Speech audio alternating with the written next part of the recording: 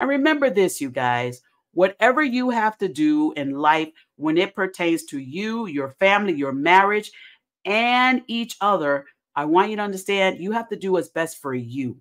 We can't always do what our friends want us to do or do things and look the way they want us to look, because in the long run, what works for your household works for your household. But remember, those of you that want to hold your marriages together, just go ahead and have conversations with someone who is a professional that can help you get through some of the things that you may be too embarrassed to share with someone else. But I'm going to say this one more time as I reiterate it. It is okay if you have to file for divorce and you both agree to it. It's okay. And it is also okay if you have to file for bankruptcy. And it is okay if you end up losing a property. It's okay.